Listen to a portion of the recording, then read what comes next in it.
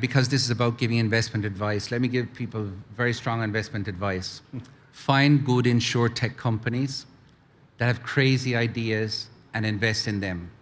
Because what was crazy last year is now completely doable this year.